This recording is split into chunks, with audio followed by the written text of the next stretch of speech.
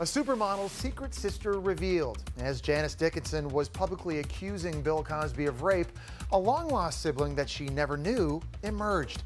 Senior correspondent Tara Burney was there as our cameras rolled when the two met for the first time. And it's a DailyMailTV exclusive that you'll only see here. My heart was pounding out of my chest.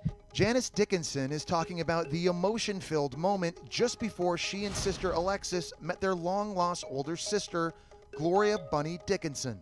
The spry 84-year-old Bunny says she was an admirer of the famous supermodel throughout her life, but Bunny says she had no clue she was actually related to Janice. The irony is, when I used to watch her on television, I always kind of felt a kinship without any reason to do that, but there were so few people with Dickinson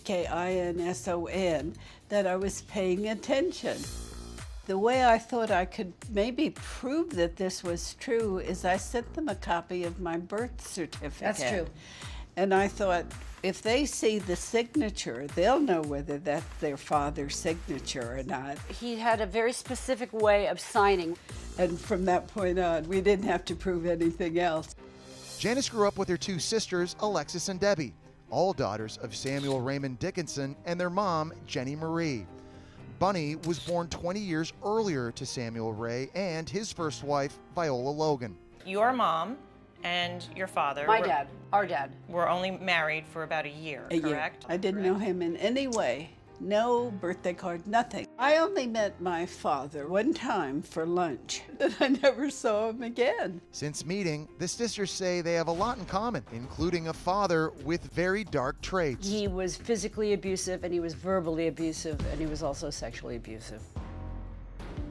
Despite the family trauma, for the Dickinson sisters, there's a happy ending at last. This is the most insane thing that's ever happened to me, and a lot has happened to me. It's like a sister kinship. Yes. It's like chains of love.